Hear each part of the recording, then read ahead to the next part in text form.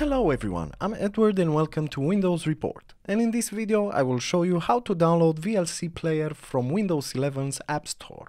The procedure is very simple and all you have to do is check out Microsoft Store. Press the Windows button, then simply type Microsoft Store and then select it from the search results. Then in the following application, simply go to the search bar and type VLC.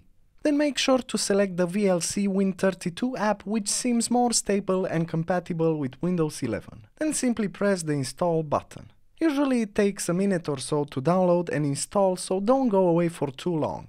And after it's installed, you can easily access it by double-clicking the icon.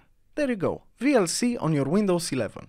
In my opinion, I think it's way better than using the Windows player because it has way more functions to play with. You can play various video and audio formats, do subtitle synchronization, streaming, DVD playback, like imagine that, Windows 11 and still watching movies from DVD. You must be really classy. But all in all, I hope this was an easy method for you, so make sure to leave a comment below. As usual, for more information and details, you can check the article in the description below.